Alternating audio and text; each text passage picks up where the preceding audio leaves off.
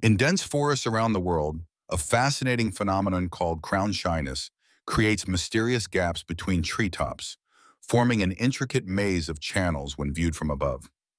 These trees appear to respect each other's personal space, with their outermost branches refusing to interlock or overlap, instead maintaining a subtle but distinct boundary.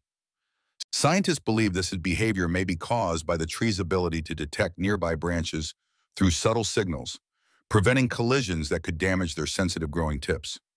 Throughout the day, these canopy gaps help regulate light exposure and wind flow, creating a complex ecological dance between neighboring trees.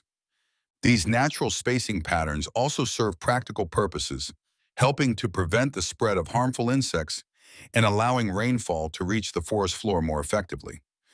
Crown shyness appears across various tree species worldwide, creating these remarkable patterns that remind us of nature's incredible ability to self-organize and maintain harmony.